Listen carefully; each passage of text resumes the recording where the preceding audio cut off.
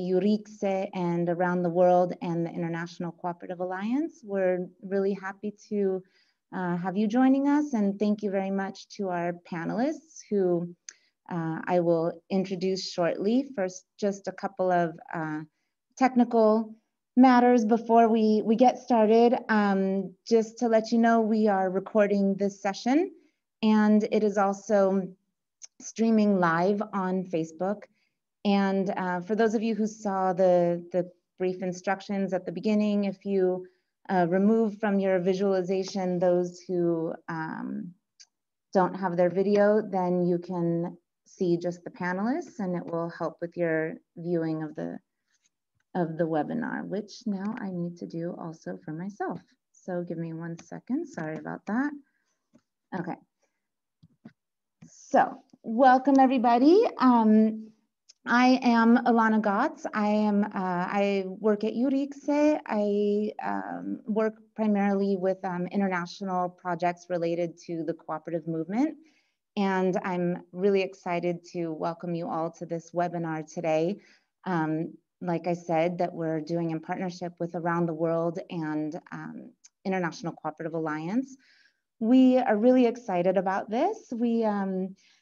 We have 3 webinars planned. This first one today is about empowering workers, and we're going to be screening 2 videos from the Around the World documentary series and hearing from some of our researchers here at Euricse and also from the Around the World project, and then going to open for discussion with those of you participating today.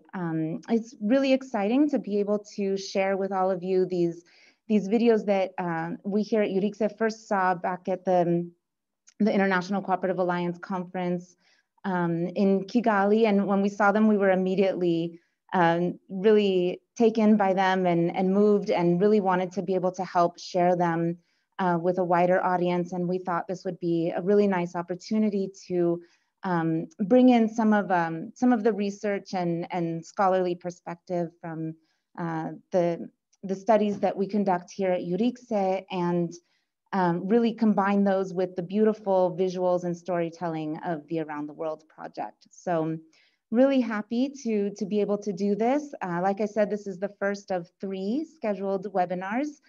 So stay tuned, of course, for more. We will have the screening of the videos, some comments from the researchers from both Euricse and Around the World. And then we will open it up to questions and answers to those of you participating. So if you're watching us on Facebook, you can also put questions in the comment section there. Or also, if you're on Zoom, you can put questions in the chat box, and we will have a question and answer session at the end.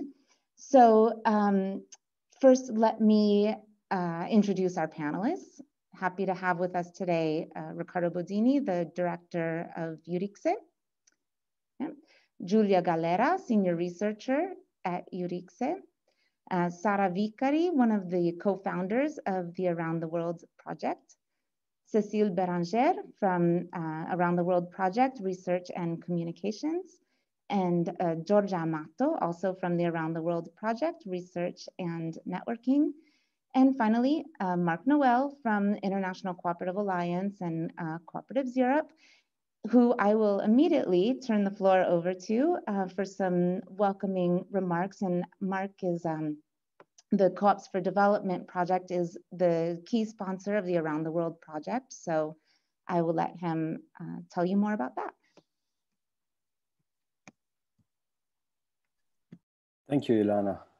Hello everyone. Happy to be here with you. Very happy to be here with you. So just a few words before we kick off these amazing videos.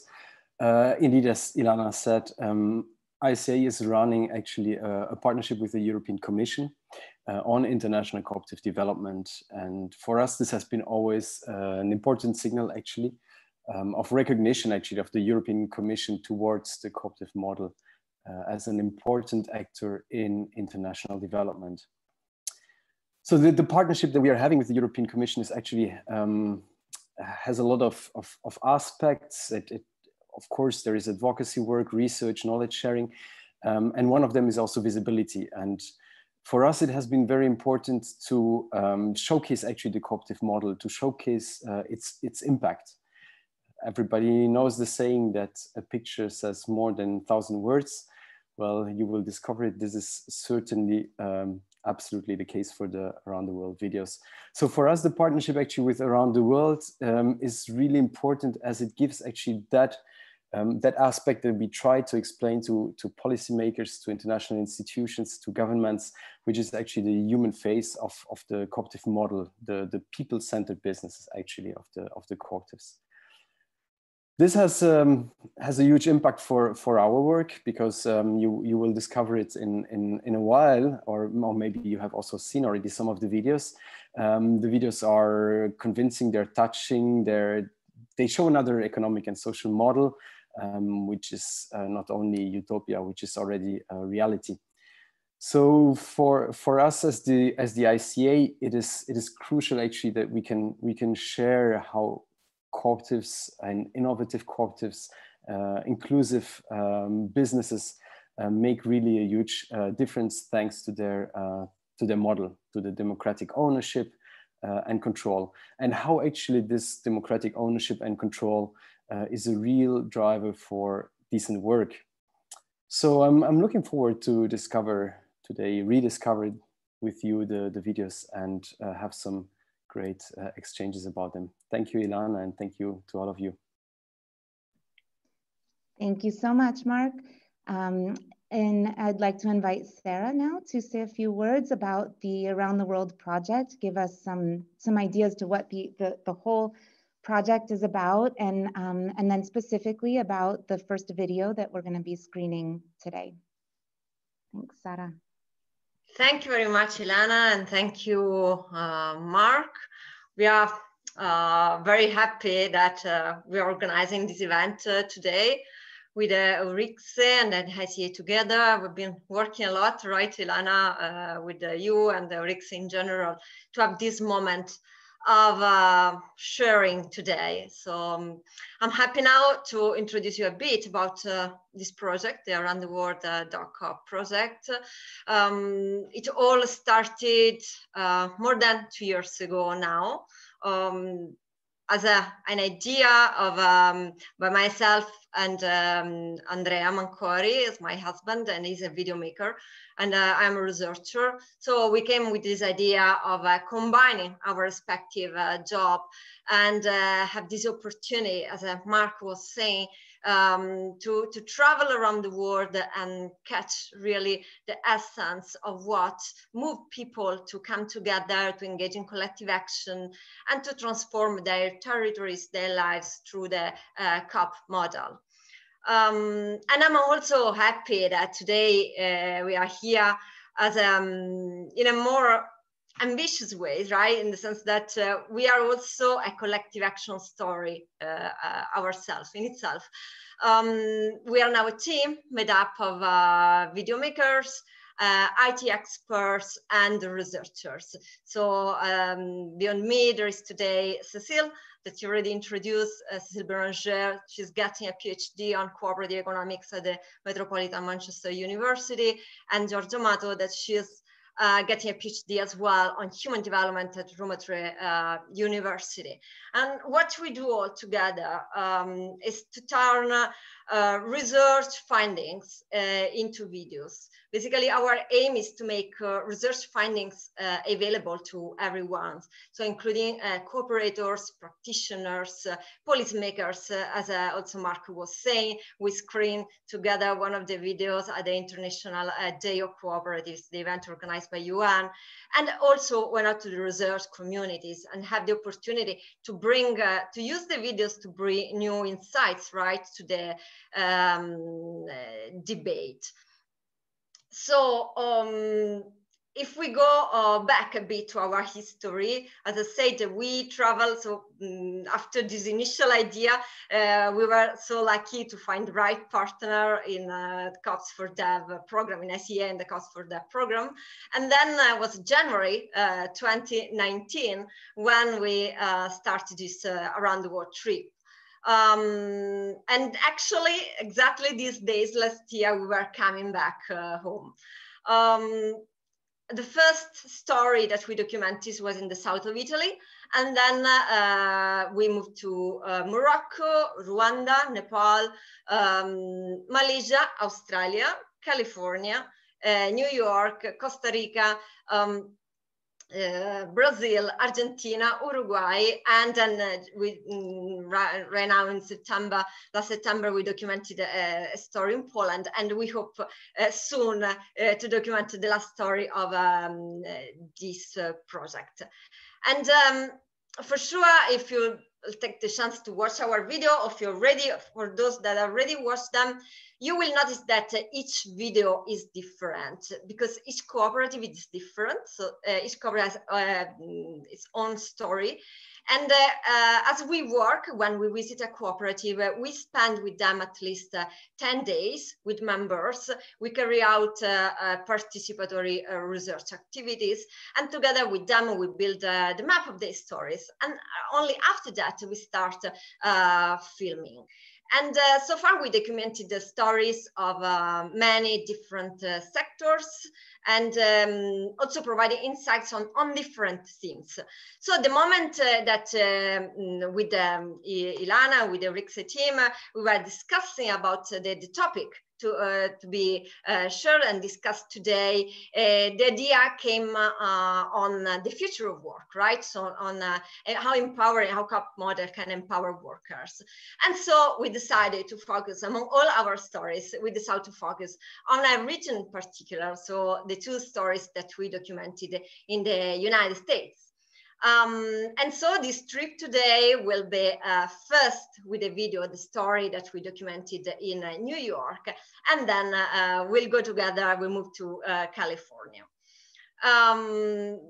So before leaving you to the video, just a few words about the story that we'll be watching about the Coop story in New York that is named Up and Go.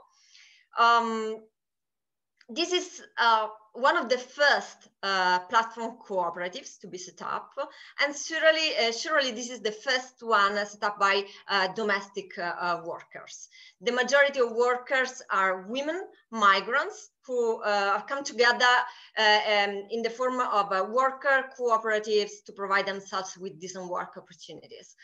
And additionally, these cooperatives also own a website through which they get to manage appointments to provide house cleaning services.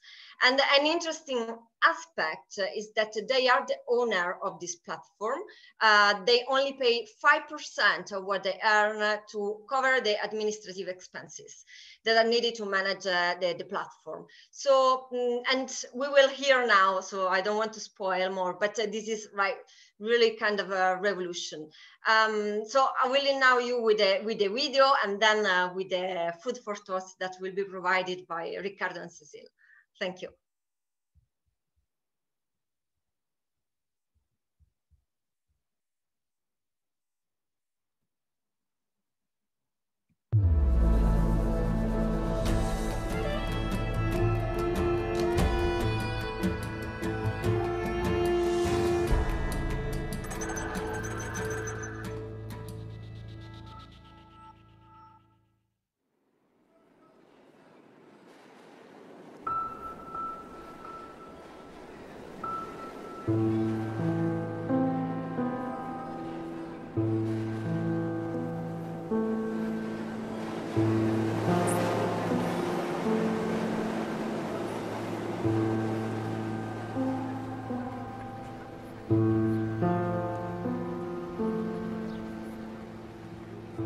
Este proyecto de Up and Go, el pertenecer a la cooperativa, nos ha dado como el hambre, esta hambre de crecimiento que al final de cuentas nos motiva, que tenemos de repente nuestros bajones, de que estamos cansadas, queremos descansar.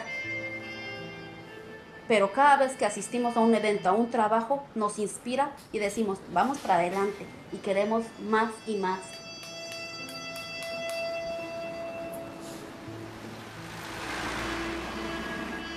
Up and Go nos ha dado esa motivación, esa pasión por lo que hacemos, porque a lo mejor en algún momento limpiaba la casa y ahora voy y digo, wow, me siento tan profesional, me siento que yo estoy haciendo la diferencia.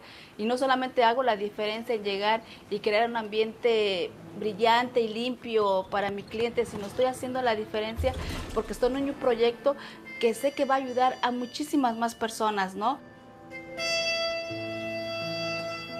Yo no sé qué sirve una app, para qué es, para qué cosa. Y realmente no sabía, no entendía eso, ¿no? Ahorita que yo voy entendiendo eso, entonces digo, wow, o sea, esto es otro mundo. Morning, morning. The name is cleaning up and go is here. Hello.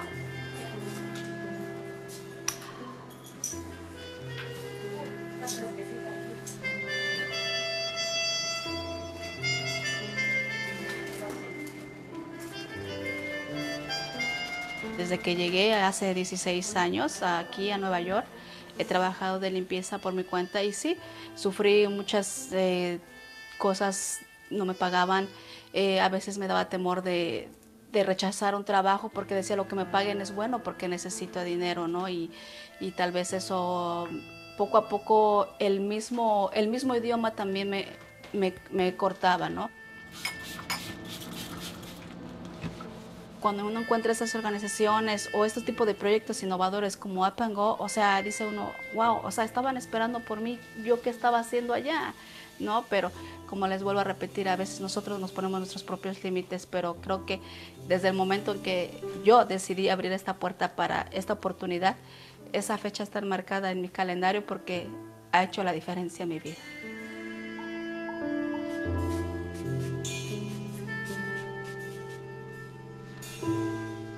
Up and Go is a digital platform where people can book home cleaning and commercial cleaning services. But it's also a cooperative that is jointly owned by worker-owned cleaning businesses. Right now, there are 3 cleaning businesses and 22 members or worker owners who are in those 3 cleaning co-ops.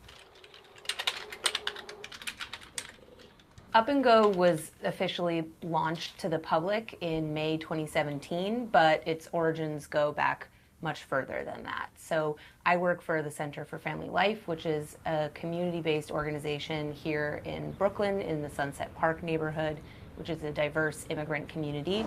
And we provide a range of community services. And starting in 2006, we started helping workers organize their own businesses in the form of worker co-ops. One of our partners who's been funding our work for some time, Robin Hood, which is a foundation here in New York that's focused on ending poverty, they were looking at changes in the gig economy or digital gig economy. There are many problems in the digital economy, right? So from in very unclear status of the workers.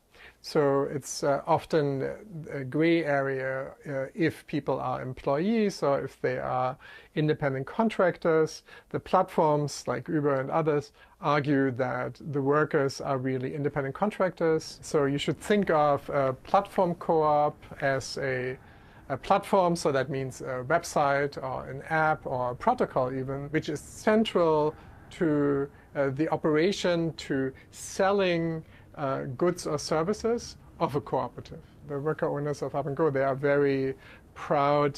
They own the IP rights to the platform. So they have the intellectual property of the platform is in their own hands.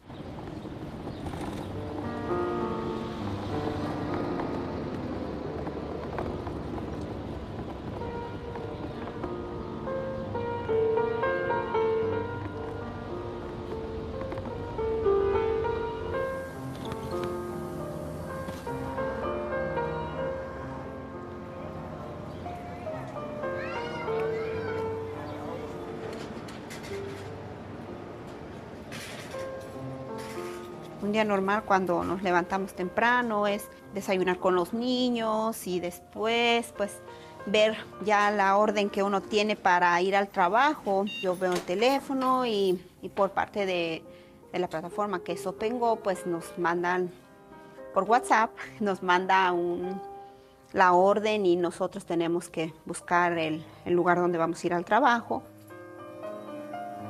Preparo mis cosas, preparo mis líquidos para trabajar, que son orgánicos, por cierto. Voy, trabajo 4 o 5 horas, eso es mi trabajo. Y ya por la tarde, pues uno llega con los niños y a descansar un rato. Y el día siguiente es, si hay trabajo, si hay que chequear otra vez el teléfono por si te llegó otra orden para ti. Tengo un niño de 20 años. Él me dice que, ay mami, dice, ahora te veo contenta para trabajar, mami. Antes venías enojada, te enojabas por cualquier cosa. Ahora no, mami. Ahora te miro que vienes contenta del trabajo. Y yo creo que, mami, es por la cooperativa, ¿verdad? Te digo que las redes sociales son importantes y las podemos agarrar para bueno. Le digo, si no estuviéramos en Open Go, todavía no trabajáramos. Porque Open Go nos hace rápido trabajar. Le digo, dice, ¿de verdad? Le digo, sí. Ok, mami, dice. Pero yo te veo muy contenta ahora trabajando. Y yo creo que eso es más bonito porque no te pones enojada con los hijos, vas mejor en la casa, trabajas con gusto y pues cuidas los hogares de las demás personas. We are excited about the development and the growth of platform cooperatives here in the United States and across the globe. We know that the platform economy is not the economy that's coming, it's the economy that's here. We also know from our history in the United States that cooperatives have given people the power in their business and in their economy to take care of themselves, to take care of their families, and take care of their communities. And, you know, for instance, here in the U.S., those sectors that have gone to scale include agriculture, credit unions, rural electric cooperatives. The economy today also includes perhaps the most important commodity of zeros and ones, of information. And so we are excited that the cooperative community sees this opportunity and is beginning to seize the opportunity for people to take control, to benefit, and to own the platform economy. En lo personal, yo pienso que tuve mucho apoyo también de Open Go. Mi vida antes de pertenecer a la cooperativa de Open Go era muy diferente. Antes no conocía mis derechos, los salarios no eran justos, las horas también eran, a veces también llegaba un poco a la explotación, sufríamos pues acoso sexual, muchas otras cosas que realmente ahora con la educación y el nivel que tenemos ahora con pertenecer al grupo de Open Go, la cooperativa, entonces me ha marcado diferencia ahora. De un año a otro año hemos visto el crecimiento. Mi crecimiento económico también ha sido de un 20% más. Además de que, como dicen, yo puedo trabajar menos horas y con un precio que antes yo tenía para trabajar todo el día. Ahora puedo pensar, ahorrar para algún bien futuro, no sé, una casa, un auto, tener un lugar donde en mi país. O sea, tengo como que otras metas, pero porque las veo tangibles, ¿no? En cada mes, en todo lo que cobro, ¿no? No somos robots, ni mucho menos. Somos personas que sentimos y que tenemos un buen día y que tenemos un mal día. Pero si estamos juntas, yo siento el apoyo de mi hermana, en este caso aquí, pero también siento el apoyo de mis otras hermanas cuando nos toca reunirnos, ¿no? Y creo que eso es lo más importante de resaltar de esto. No solamente es un trabajo, sino también es una hermandad y van de la mano. No puede crecer una si no ha crecido la otra. Vamos de la mano y ahí vamos. Y creo que eso es lo más importante de esto. Papango.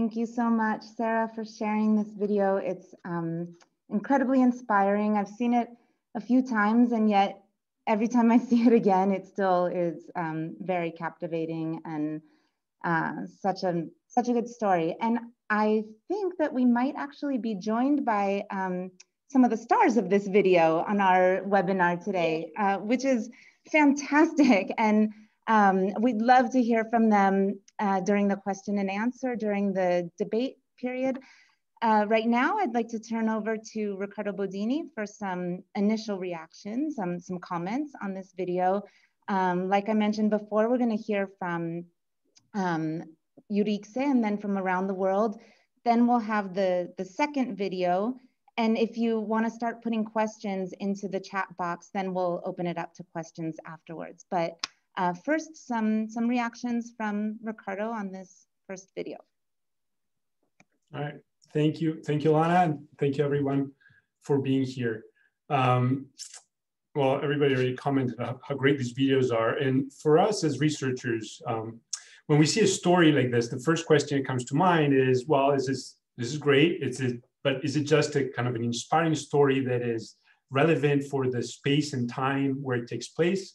Or can it tell us something more? Or is it relevant kind of beyond the context in which it took place, in this case, New York, the US, the workers in the cleaning industry. And I think this story in particular is extremely relevant and timely because the things we're seeing here are tied to some major shifts actually in the way the world of work is shaping up globally.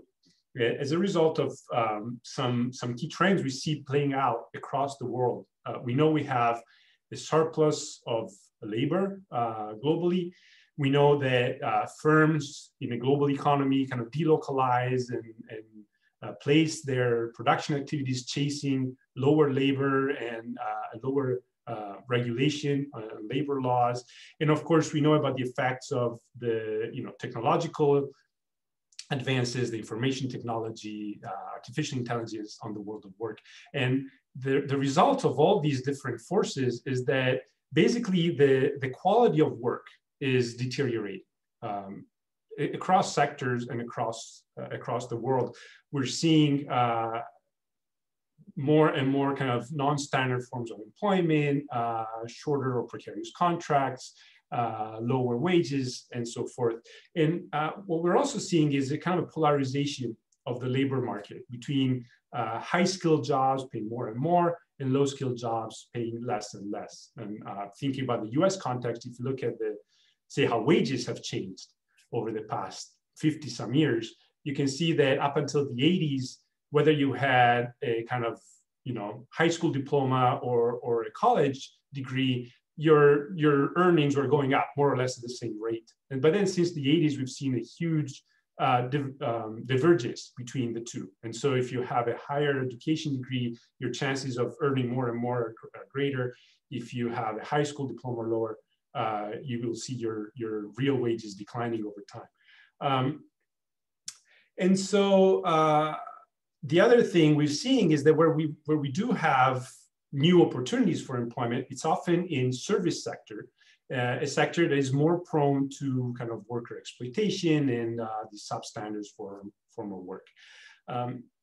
So in this scenario, what we're seeing is that cooperatives in general, right, can really play a very important role.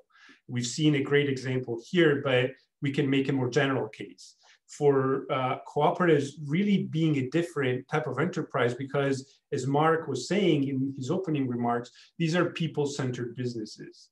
What does that mean? It means that cooperatives place the basic needs of people, their members and their communities, at the center of their activity and as the main goal of their economic activity. And this really causes them to behave differently with regards to workers. Not just for worker cooperatives, but cooperatives across the world. Across the spectrum of different cooperative types. For instance, they're less likely to delocalize in search of cheaper labor. They're less likely to lay off their workers during a recession. They typically tend to distribute a higher percentage of the value they produce to their workers.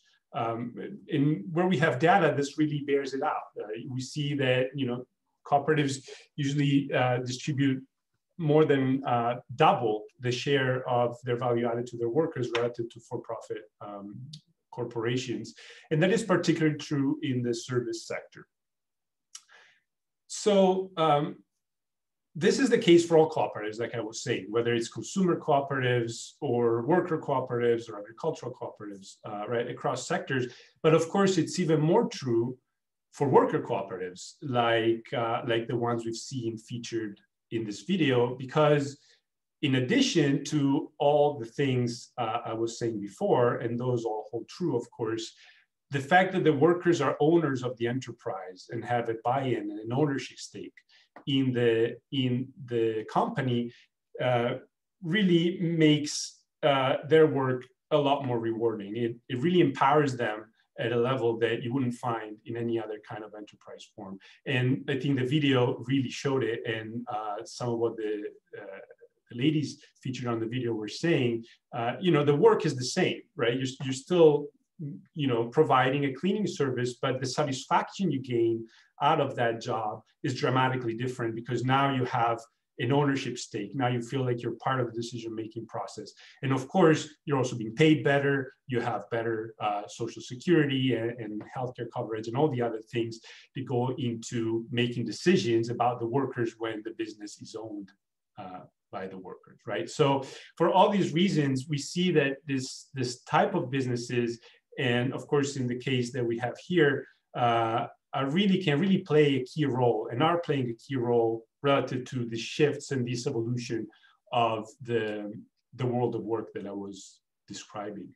But then there's a second layer to this video, which is also extremely important and relevant, that has to do with the role of platforms and the gig economy, right? Because this is another key evolution in the world of work, especially when we talk about you know, freelance workers, whether it's in cleaning services, but the same holds true for delivery, for cab drivers, all the way to creative industries and designers. And you can make the case in any of these sectors where work is very fragmented, and often the services are intermediated and organized through digital platforms in the so-called sharing economy.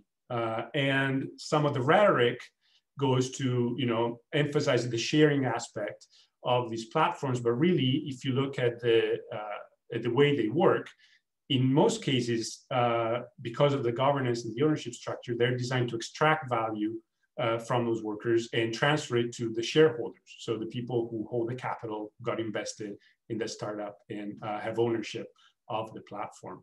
And so again, what we're seeing here when we apply the cooperative model to digital platforms, like in this case, really the governance and ownership structure makes all the difference in the world, right? Because now the platform is owned by the workers. It means you have access to governance and ownership of the platform. It means that the pricing and how the value is redistributed is dramatically different, because now you have a say in how the pricing is set and what you get paid for the service that you provide through the platform. And then, of course, another key aspect I think was touched upon briefly is the ownership of the data and the intellectual property. So we know that in the digital economy, that is often the real wealth and the real resource, right? And in addition to the labor being put in, one of the byproducts that's often just as valuable is the data that's generated.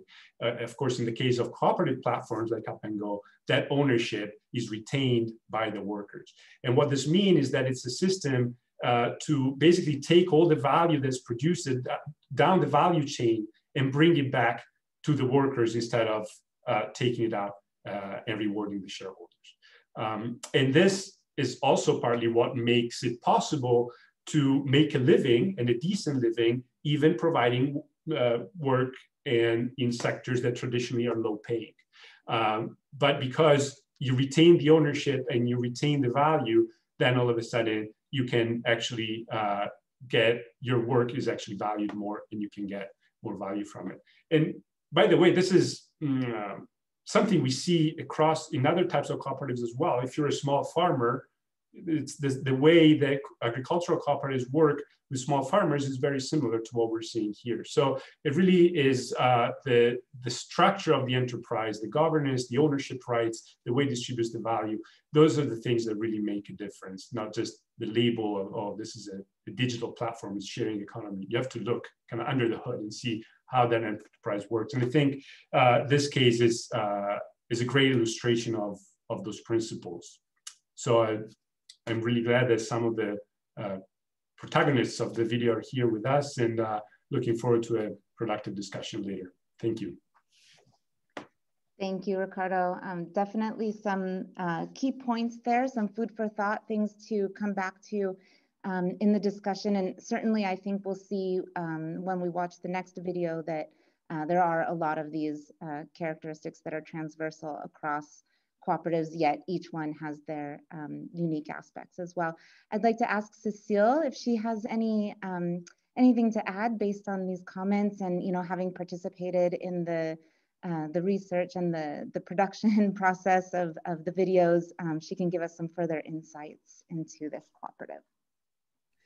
Thank you, Ricardo, for this really interesting insights, and Ilana for introducing me. So yes, I think the Up and Go cooperative shows how co-ops can provide effective answers to the so-called Uberization of the economy and the overall to the digital gig economy.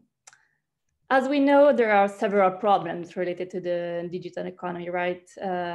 For instance, the status of worker is really unclear. We still don't know if workers are independent contractor or if they are employees.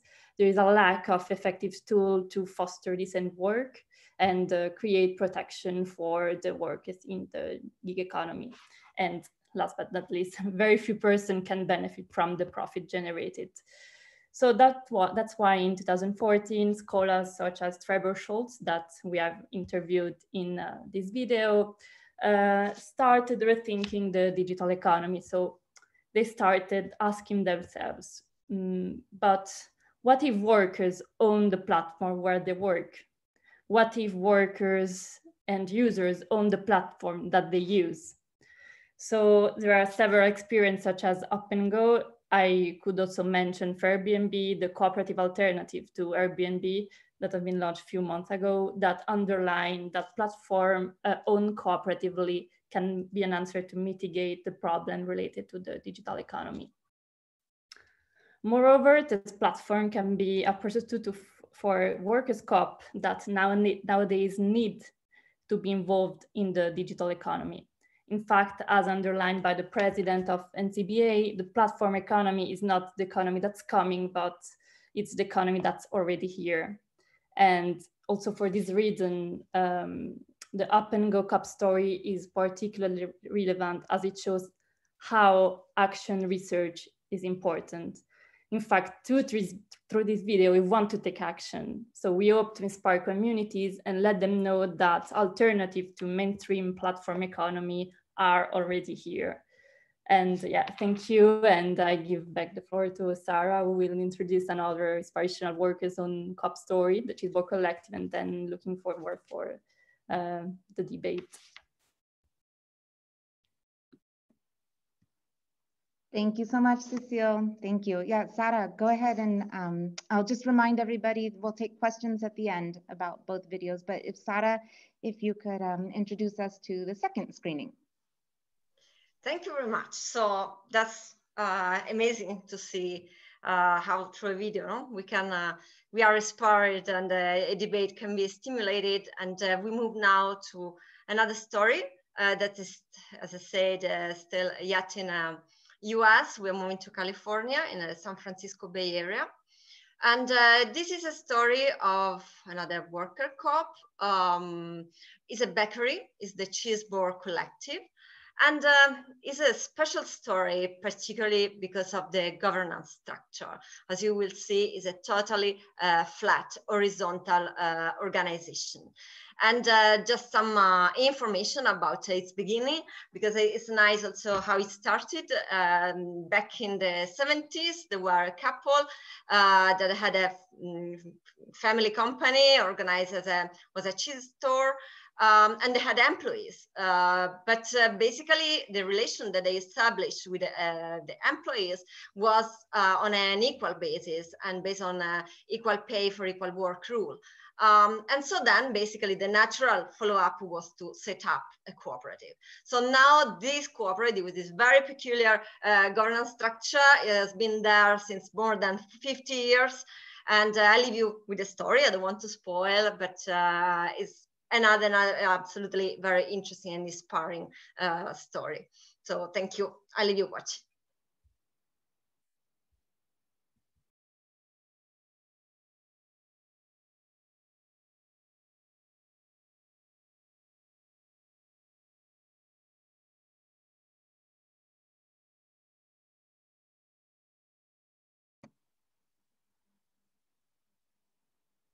We'll be right here with the video. It's coming in just a moment.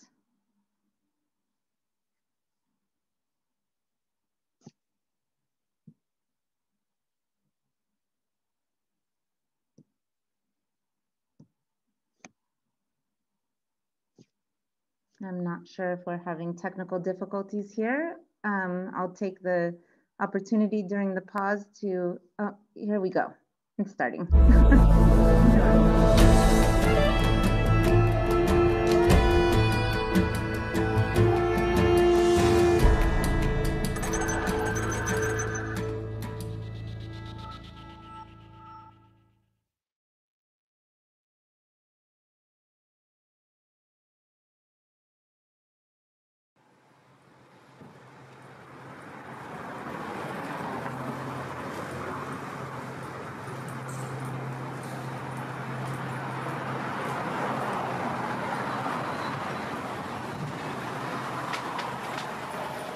I have been a part of the Cheese Board Cooperative for 44 years now.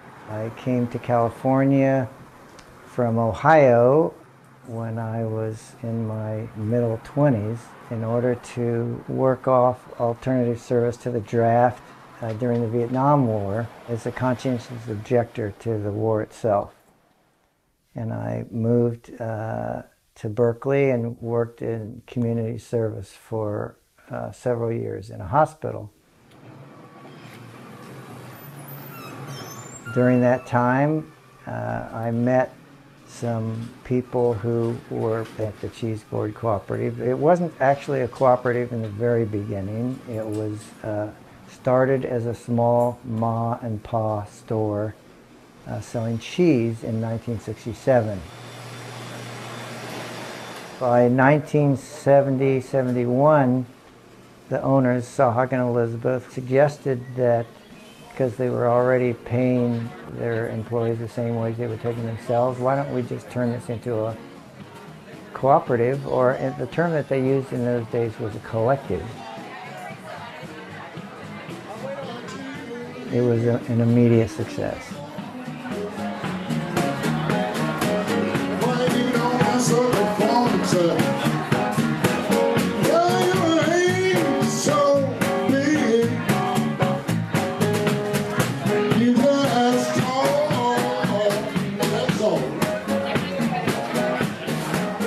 When I tell my friends I'm going to Cheese Board, they're like, "Oh my gosh, you're so lucky! Bring me back a piece." It's like a well-known place that people want to be a part of. It's like it is a community here. The Bay Area is an expensive place to live. You don't need a lot of money to come here.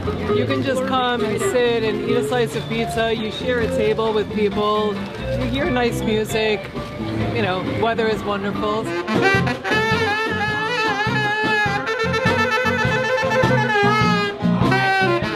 I didn't really know anything about this place until I went to middle school, and I used to have to walk back and forth, and I used to see the lines here, And I will always wonder what's in this place where people are sitting outside, where it's raining cats and dogs, and people still sitting outside. So I finally came here and realized it was vegetarian pizza, and I'm a meat eater. So I'm like, what the hell is this?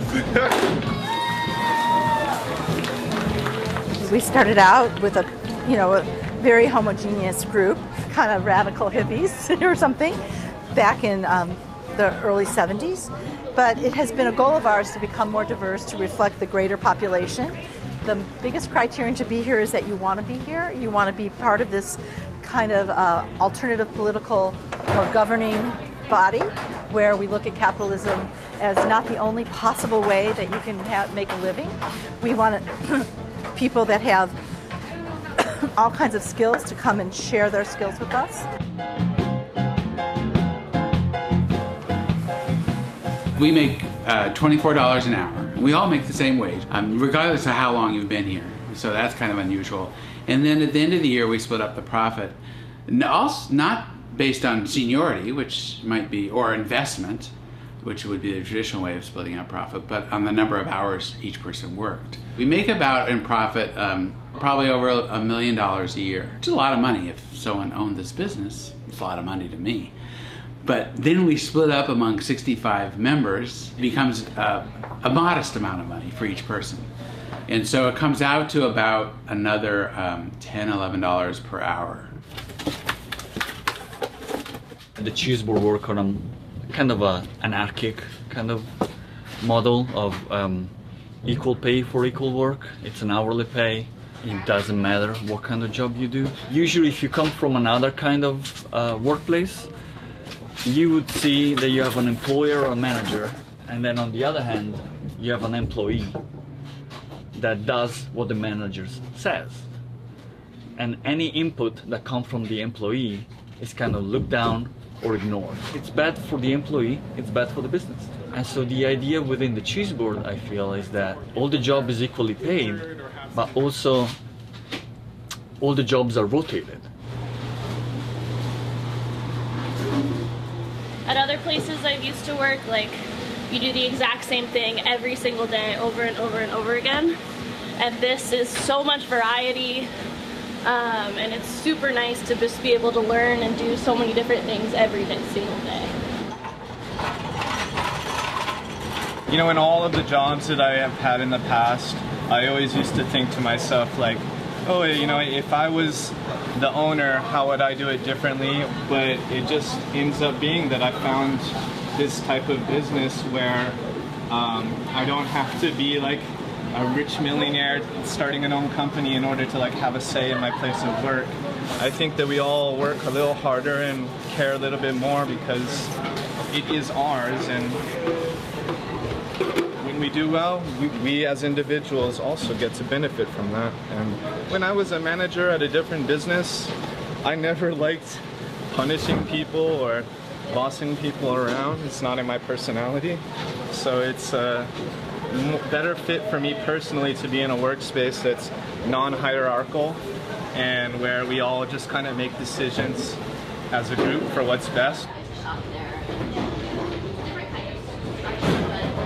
There are so many places I've worked where I was one of the few people of color, and the people who were in charge were often white men. And I think there's something about that that sets the tone of who has power and who doesn't. One thing that's been really good about working here is that the way the structure is set up, everyone is equal. So even though it might feel like the power isn't necessarily shared completely equally, it is so much better than other places. And you know, I'm an immigrant and a woman of color, and this is one of the most empowering places I've spent 28 years in the food service. I've never had paid time off, never had healthcare paid for. I've never had it covered for me. And that I was able to get healthcare from day one, $400 a month that I didn't have to pay, you know, out of my own pocket.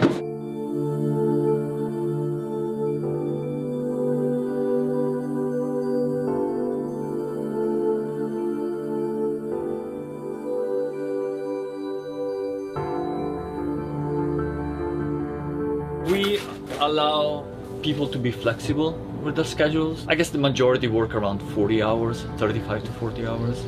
But if people need less or more, they have a proposal ready for the group at the monthly meeting, and then people are usually nice. And the reason is always the same, because you will never know what life brings to you.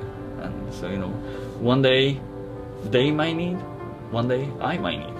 You know, like for example, 5-6 years ago, I was working like 50, 60 hours because, you know, I was single and no kids, and I was like, I want to do this, my business, more money for me. And now I have a son, so I would like to spend more time with my son, so I try to work 35, 40 hours, and so I can spend more time with when my son grows up.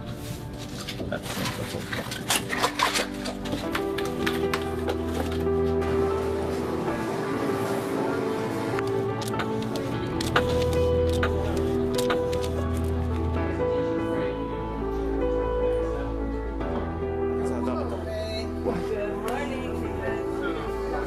One of the reasons, in my personal opinion, that we have been as successful as a cooperative ourselves is because every 4 or 5 years we decide to try something new. For example, the business started just as a cheese store, but pretty quickly people realized that with cheese, bread went very easily in the palate, and so we started baking breads and selling it at the store.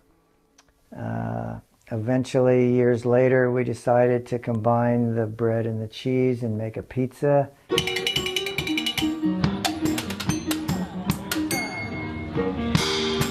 We decided that even though we didn't want to continue to keep getting bigger and bigger and bigger, we would try and duplicate ourselves. We basically franchised ourselves with the idea of starting another cooperative that would have the same kind of rewarding life and community building aspect that we have found. We called it the Arizmendi Cooperative because of the name of a famous Spanish priest who started a cooperative movement in Spain, which we admired greatly. There are 5 different bakeries, all called Arizmendi, in the San Francisco Bay Area. Cheese Board was the original co-op, and we approached them and we said, we'd like to start new businesses based on your model. Would you support us in doing that?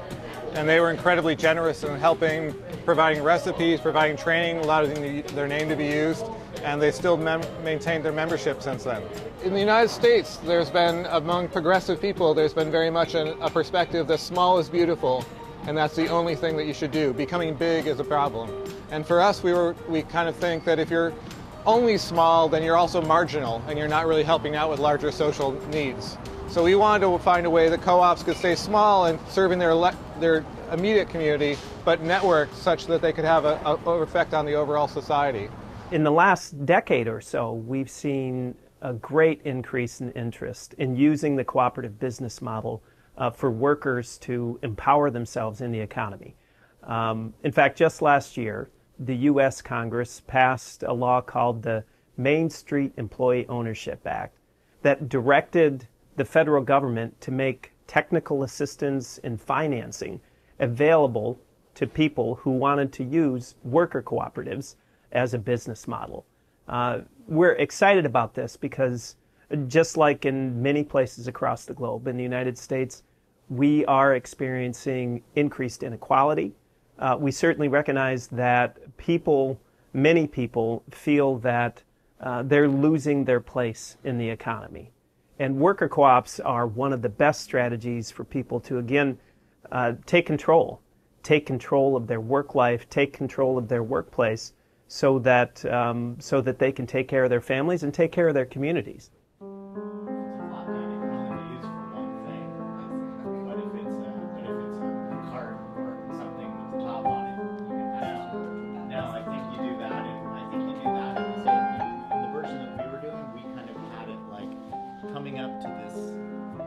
Even though we are attempting to build the idealistic community in which to live, and we're working hard to do so, and we're sharing all of the things that we have to offer, we're still made up of people that are human beings that have their flaws. We all have our flaws. And so because of those flaws, there are conflicts. The larger you get, in some ways, the harder it is to make a community that shares all of the same ideals. At the cheese board, when we make decisions, we have 4 levels of decision making. You can say yes. You could vote yes. You can vote abstain. You can abstain and not vote. You can vote no, or you can vote a hard no. And a hard no is like a blocking no. And in order to stop something, you have to have a very, very important moral reason that you could not work here if this happened. And we have a facilitator come and help us organize our meetings. We have, and at first I was kind of hesitant about it because I like the fact that we self-facilitated and it seemed very private. But in the end, I think it's helped the group a lot come to move forward and make decisions, because the bigger we get, the harder it is to kind of corral the group. I'm not a worker owner, so I don't have a stake in the decisions. Like, I never care what decision the group makes. I care that the group makes the best decision for the groups. Sometimes I think the role I can bring is to bring the outside perspective of, oh, do you remember 4 years ago when you didn't have this? And do you remember all the work you did to get this? And when I first came in, the cooperative was pretty big, not as big as it is now. But it was using a lot of the practices from when it was smaller, and they didn't meet the needs of the bigger co-op. And what I've gotten to see over the span of 7 years is the co-op really get a better sense of what are our needs now. I think they've come to the realization we need more structure than we had, and we need more things written down to refer back to than we had. And then I get to help them to meet those needs. And it's really beautiful to see. Yeah.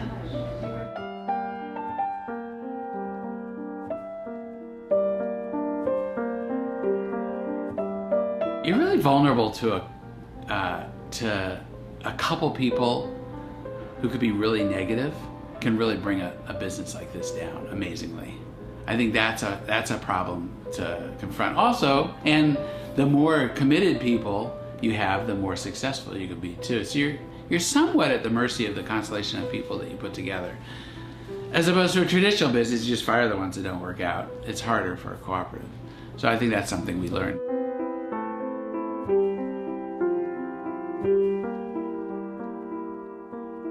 Well, sometimes I think about cheese board is like being part of a big family. So that means that we function and we don't function. We argue and we love each other. And so much of the cheese board is like that. But it is also this thing where you can get up in the morning and you can look in the mirror and feel like I have done as little harm as I can. I have actually, what I do here is try to make things better.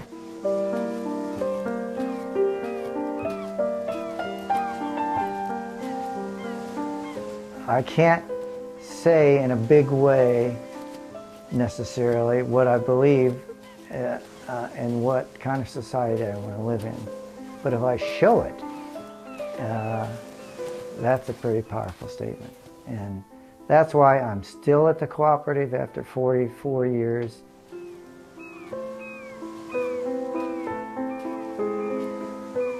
But it's my community, it's my family, it's my extended family now, and so I don't want to leave it, even though I don't want to work as hard as I did when I was young. And so, and I want to show more and more people the advantages of working cooperatively rather than competitively. Whether it will be successful in the end, nobody knows.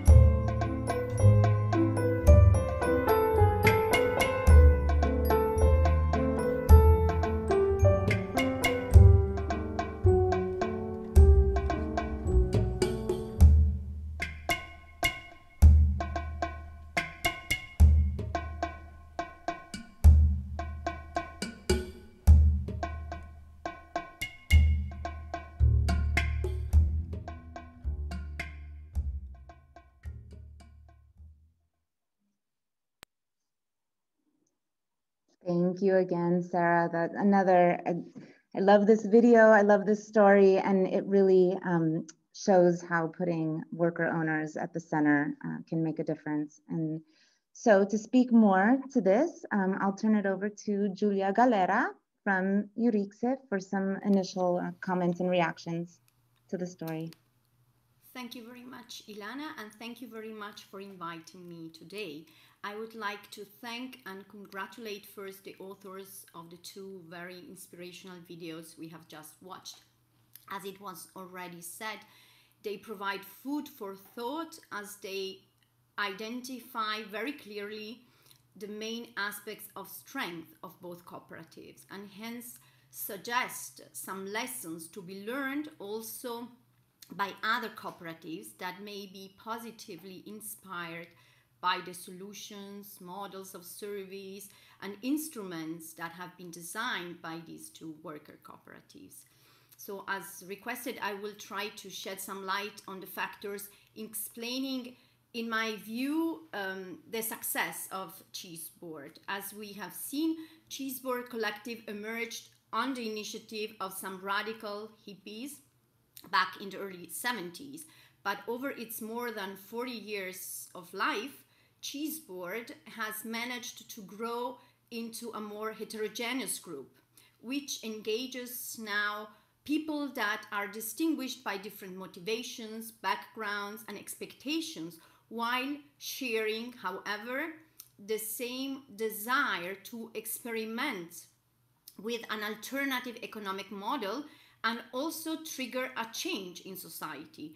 Cheeseboard has managed to adjust its tools, devices, and models over time consistently with the evolution of its membership, but also with its growth in size, as well as consistently with the new demands and needs arising in society. So the tools and mechanisms Cheeseboard has experimented with contribute to explaining its capacity to survive over time, which is not the case of all enterprises and neither of all cooperatives. So one key feature explaining Cheeseboard success is the strong commitment of its workers. Workers are highly satisfied and eager to cooperate. First of all, thanks to the peculiar organization of work and power Cheeseboard has in place, which encourages convergence towards the adoption of cooperative behaviors, and it also stimulates the alignment of the goals of the cooperative with the goals of its workers. As it was highlighted also by Sara, Cheeseboard has a horizontal non-hierarchical structure which enhances cooperation rather than competition. But additional devices include the equal wages that are paid for equal work to all workers, independently from the type of work and responsibility taken on, and the rotation of working tasks. Cheeseboard strategy of reconciling professional and personal life has furthermore a key role in increasing the level of satisfaction of workers. At the same time, while Cheeseboard guarantees high levels of protection for its workers, the latter are also encouraged to be proactive. So, in essence, Cheeseboard has designed an effective and coherent work incentive structure which seems to motivate workers and drive their engagement successfully. The second feature that explains, in my view, Cheeseboard's success is the active engagement of the local community it has managed to further. Cheeseboard is not exclusively a well-functioning worker cooperative. In other words, it is not simply aimed at promoting the interest of its workers, which is, however, very relevant, but based on the interviews of the video, Cheeseboard has contributed to creating a sense of community and has been successful in attracting people that have different relations with the cooperative, including its clients. So recalling the words of one interviewed person, Cheeseboard is a place people want to be part of. So despite its growth, its community connotation has survived over time. So Cheeseboard seems to have, for instance, successfully managed the challenges posed by the increase in number of its members, which have inevitably increased the cost of democracy, namely the cost of taking collective decisions, given the more heterogeneous interests that are now at stake when compared to the past, to the very beginning, when the founding group was very homogeneous. So how? Cheeseboard has adjusted its decision-making procedures, so to prevent conflicts and allow for an effective management of potential conflicts that may arise, Cheeseboard has put in place some proper devices. So it has appointed a facilitator who helps members take decision, and it has designed a voting procedure as it was described, with 4 levels of decision making, with a hard no vote that can be used, that is used only in extreme cases. And this mechanism help to reach consensual decisions, differently from many other cooperatives that end up mimicking conventional enterprises in their endeavor to improve their market performance. Cheeseboard has apparently designed consistent management tools that reflect its rationale, and so they enable to exploit the key advantages of being a cooperative. Firstly, those that result from the strong and active engagement of its members and also of the community. But there is also a third feature which has to do with market success. So Cheeseboard is not simply a locally rooted community initiative, neither. It is also a very successful business. So according to the video, market success is traced back to the flexible business model of Cheeseboard. And as described by one of its founders, new products have been proposed every 4, 5, or 6 years since Cheeseboard's startup. So cheese first, bread in a second phase, and a combination of cheese and bread to make pizza in a third phase. So Cheeseboard's success lies certainly in its capacity to guess what works, but not only. It also lies in its capacity to design a consistent scaling strategy that has stimulated innovation, while enabling also to safeguard the community anchorage of Cheeseboard. In essence, rather than scaling wide, which is the strategy typically adopted by for-profit and by conventional enterprises, Cheeseboard has furthered the replication of its well-functioning model, which has hence enabled to take advantage of the benefits of remaining small and rooted in the community.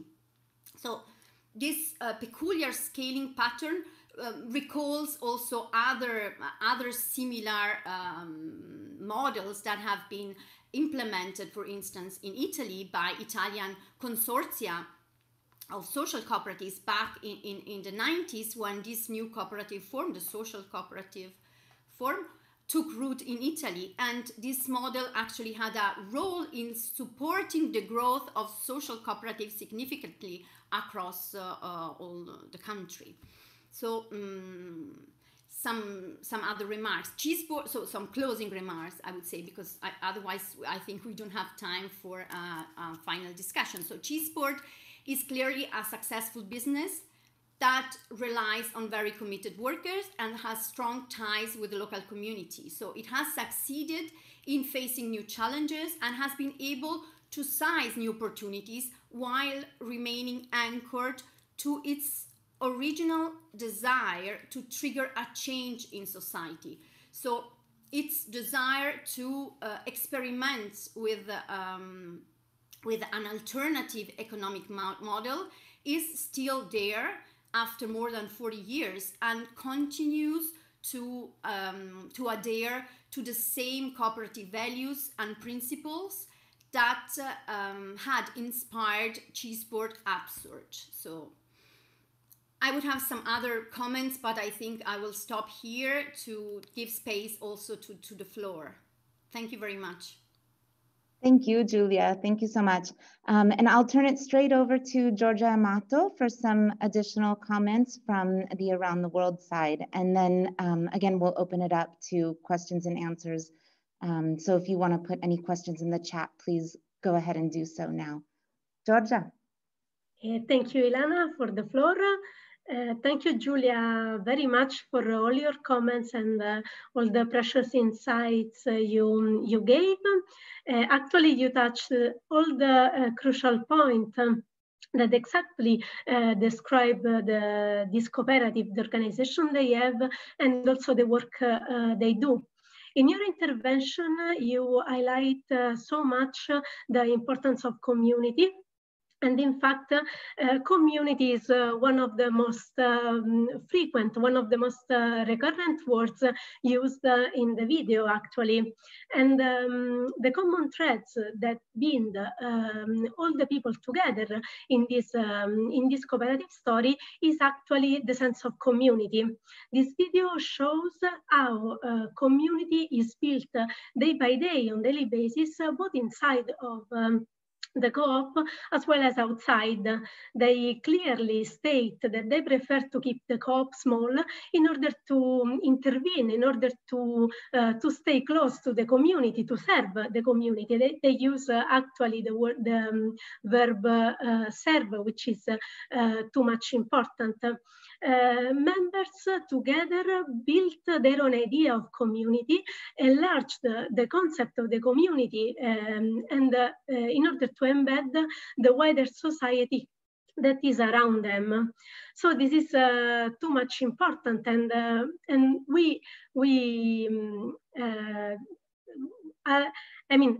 what's behind the sense of community? For sure, it is motivations. Individual motivation are actually the engines that build and shape the collective action.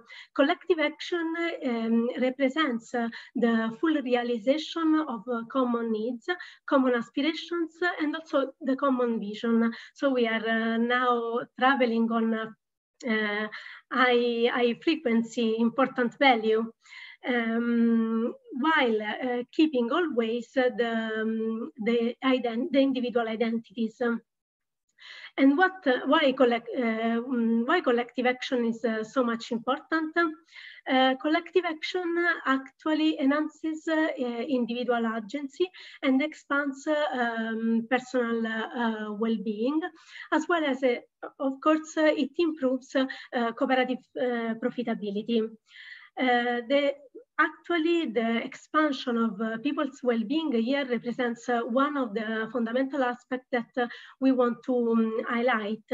People, for sure, choose to be part of the cooperative, not just for income, which for sure it is too much important. We are talking about a working cooperative, but they want to improve the quality of their life.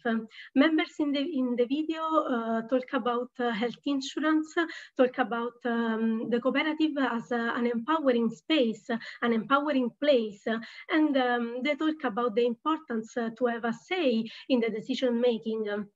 So we are always, we are again talking about a high level of motivations. This video contains many contents, and we as a research group in aroundtheworld.coop, during the last year we had the opportunity actually to hold some courses to masters, and we always keep advantage of this precious video in order to explain the cooperative principle in practice, because in this video, we can actually see all the principles put in place for real. And it's always a strong experience for students and practitioners. And so we are very, very proud of this video. So thank you very much for attention, and I give the floor again to Ilana. Thank you again. Thank you so much, Giorgia. Thank you to all of our panelists for all of these reflections and comments. And there's so many aspects to both of these cooperatives that we could probably talk all day about it. But there is a question in the chat specifically about Up and Go that she's asking about the motivation for specifically choosing a worker cooperative instead of perhaps a cleaning workers union or a different kind of model. I will turn this over to Sara perhaps to give an initial response, and I do know that we are joined here by some of the members of Up and Go. I don't know if they would like to respond directly, but first let's turn it over to Sara. Thank you very much, Ilana. First of all, well, I'm so happy to see it. I want really to thank Riccardo, Giulia, and of course Cecilia and Giorgia for this very rich debate. And it's very nice to see how every time we watch the video and with different people and different insights come in. So this is very, very nice for us, very rewarding, I would say as well. So I'm very happy to see that Araceli and Sirenia join us today. The questions is very interesting. So why you decided to go for a worker cooperative and not for other organizations? Well, since we have them, I mean, I cannot reply for them. I can just say what actually we experienced being with them. And just to contribute with a very small insights to the debate on that video, but what actually platform co-ops, I believe, is a very interesting model, is how to take advantage of what's a new technology. At the same time, what I really like of this model is that there is a real life. So women stay together, they are organized as a worker co-op, which means that they can enjoy the two pillars of what means being a co-op. So the entrepreneurship aspect, but at the same time, the participatory aspect. What means really being together and go hand in hand, as they were saying, like sisters, right? So really this aspect of living together and facing together problems. So that's really something interesting of what actually we could observe that motivated them to be in a cooperative, because at the same time you can move forward on these two aspects. But I would leave, of course, to them to answer with their own word and their own experience if Araceli and Sirenia would like to join or feel comfortable to join the discussion. Araceli, ¿estás aquí? Sirenia. Sí, buenas tardes. Sí, estoy aquí. Buenas. Qué bien, estamos. Do you mind if I shift to Spanish and then perhaps we can facilitate with the translation, right? So, estamos muy felices que están aquí, que están participando en esta tarde con nosotros. Bueno, hay una pregunta para vosotros. Es una pregunta que llega de Indonesia, entonces muy bueno saber que están compartiendo con otro lado del mundo, y estaba preguntando por qué han decidido de formar una cooperativa. Ahora te veo. Qué bien de verte.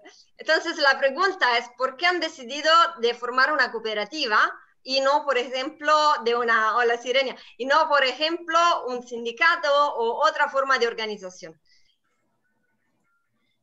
Pues realmente nosotros estamos en busca de oportunidades para crear nuestro negocio. y se presentó en ese momento un open house donde nos dijeron que podríamos hacer nuestro propio negocio y de ahí entendimos poco a poco que era una cooperativa y nos interesó más ese proyecto porque es realmente para la comunidad, no para un solo beneficiario. Entonces, realmente fue eso y a partir de que empezamos en la cooperativa, nos hizo entender que queremos cambios, que queremos oportunidades para todos, pero también queremos dignidad en el trabajo y no solo dignidad en el trabajo, ser autosuficientes y sustentables. Okay, can I just translate one? Sorry, so basically, as Araceli has just said, that everything started because they were actually looking for opportunities for their business. So they wanted to advance in their business. And in fact, here there is the role, of course, of the center where also Silvia works. So basically, they organized themselves initially. They were trying to for solutions. They were looking for solutions, but they were in a way trained to form a cooperative. So it was an external suggestion to choose exactly for the cooperative form of business. But step by step, they understood that was a good option because at the same time they could get benefits for themselves, but also to benefit and to contribute to the community development.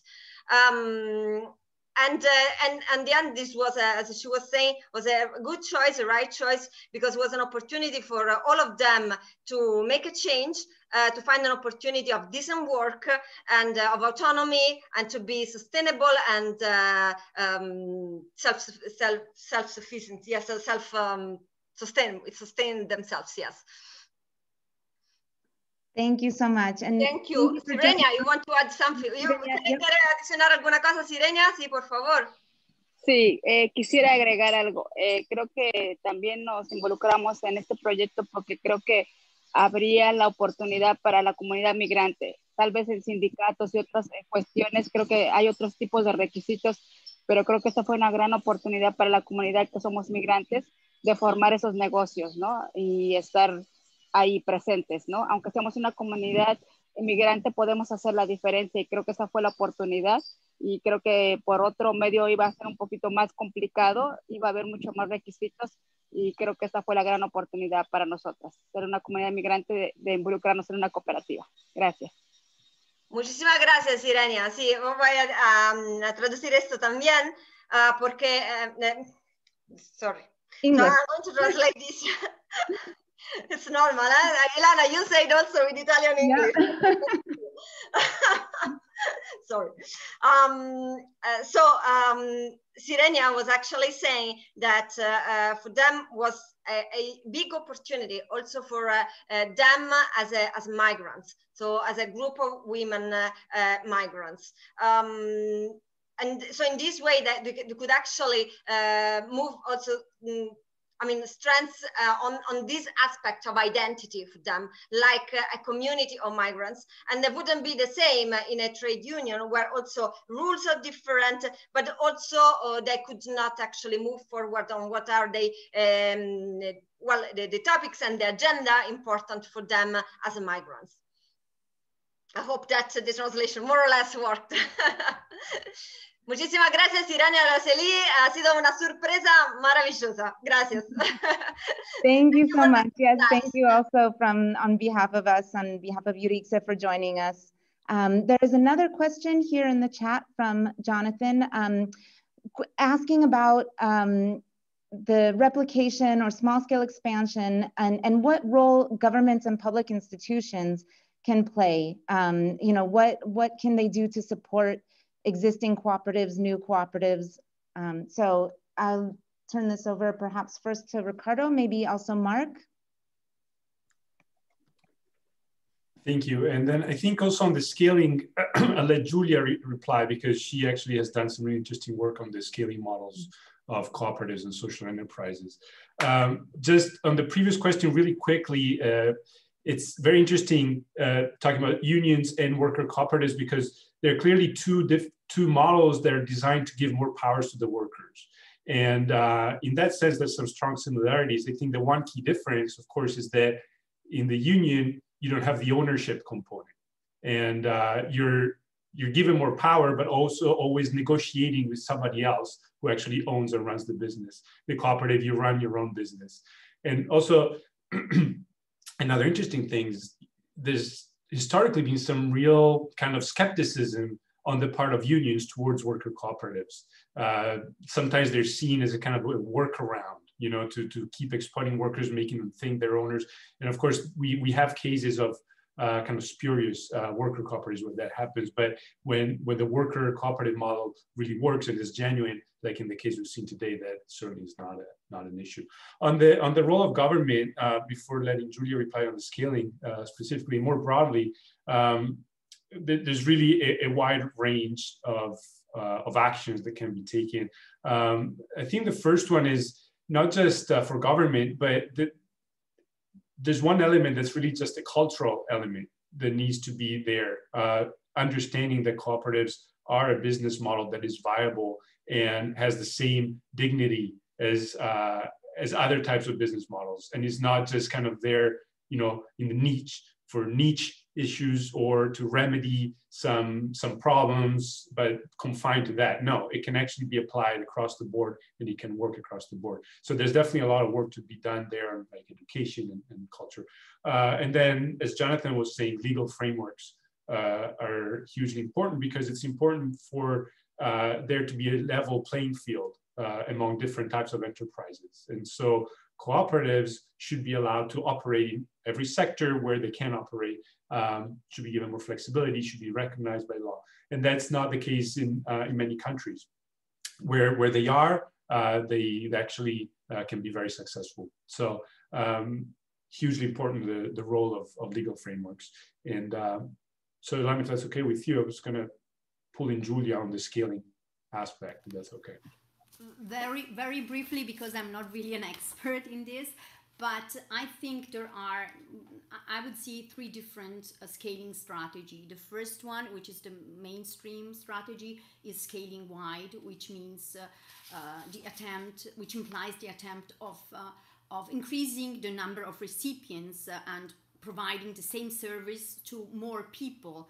The second strategy is scaling deep, which implies, conversely, the endeavor to address new needs in the frame of the same community. So to try to tackle new challenges once one particular service, for instance, has been designed and provided and ensured to a certain number of recipients that are in need in that particular community.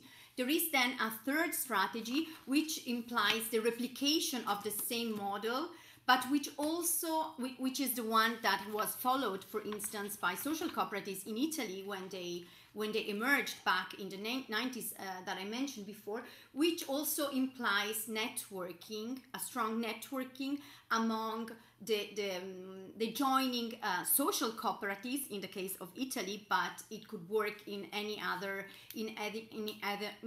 context, and it is the case, for instance, of the cheese board case. So networking allows then to size some economies of scale, which may result from the fact of getting together while remaining small. And so there is another, I think, interesting networking strategy that is in the process of being developed by many cooperatives in Italy, and Euricse is actually carrying out a study on this, on contractual contratti di rete, contractual networks, which also I think has great potentials that can harness the capacity of different organizations to get together to share the same resources, objectives, and also workforce, for instance, so to allow for more work integration and work inclusion projects to be finalized. Thank you, Julia. We're just about out of time here, but thank you to everyone for these questions and for the rich debate. If there's any of our panelists who want to make some concluding remarks, I see in particular Mark, who I was going to allow to jump in earlier, and then we kind of cut him off. But if anyone wants to say anything else, now's the time, and we'll just take another couple minutes, and then we'll close this first session. But I will remind you that we'll be here again on November 18th with some different around the world video screenings and some other researchers from Euricse talking about empowering communities. So if anyone wants to say anything further, can open your mic. If I may just add to Jonathan, I just posted you and for everybody, but I just posted you a link actually on research that we are conducting, which is actually based on a tool that we also developed with Euricse, where you can find actually a world map. And on this world map, if you click on different countries, you can find their country reports, which will give you insights on the legal frameworks that is actually applicable in that country on the cooperative legal framework. So also what has just been said now, the legal framework indeed is very important for the enabling environment of co-ops. It's national reports that you can find there from the different countries. For the moment, there are around 60, 70 already uploaded. They are actually written for, let's say, for people who don't have to be lawyers to understand them. And they have also an interesting component, which is discussions and interactions with the cooperative movement of the country to see actually what are their recommendations to the policymakers, how they could actually improve the legal frameworks of the country. I have to say US and UK are both in the pipeline. In the Americas, the US is the last one to be uploaded. From the other countries, they're all already there, but both are in the pipeline. So Jonathan, also a hint to you. In the next weeks, you will be able to find also UK and US on that online map. Thank you so much. Again, thank you to everybody. For those of you who are joining us on Zoom and can read the chat, just want to point you to a very nice comment here from Sara Frank, who brings up some other really important aspects of these two videos. You know, one about what you do when people, you know, with the people that you have in your organization, instead of getting rid of people with flaws, you work with them and you find solutions. And I really want to thank you, Sara, for that point. And again, thank you to everyone. Can I build just on this? Yes, yes, go ahead, Sara. But I mean, I really find very interesting this last comment from Sara. And just to underline that what we tried with this video is also to contribute to, I mean, provide new insights, but how important this is to look at cooperatives with different lens, not just, I mean, with a conventional, also theoretical approach where we only look at cooperative performance, measuring how income has increased or not, because we are talking about something absolutely different. So how is important to value, take into consideration motivation, what actually move people to stay together and to engage in a different form of business. So I think that with the conversation we just had also with the Araceli and the Sirenia and the video of Cheeseboard, they provide strong insights in this sense. And also, so it's important also that we brainstorm and we continue debating and discussing what cooperative performance at the end really means. That goes absolutely beyond, not is income is fundamental, but is a part of the story. And we hope that, I mean, with this contribution also we can put additional insight in this debate. And thank you very much, everyone, for joining today, because it's absolutely amazing to have this chance to share and develop new ideas all together. Thank you. Yeah, thank you very much. And you know, I'm even happier about this event. Originally, our partnership was meant to be an in-person event here in Trento, and you know, I think we all know what's going on in the world, and because of the lockdowns and COVID, we weren't able to do this. But you know, being able to do this event online instead has really enabled us to have a different kind of conversation, bringing in people from all around the world, and you know, the protagonists of the story as well. And so it's really a pleasure to have been able to do this webinar together with Around the World and the International Cooperative Alliance and Euricse. Thank you once again to all of our panelists and all of the participants, and really hope to see everyone at our second webinar on November 18th. Thank you. Thank you, everybody. Thank you, bye.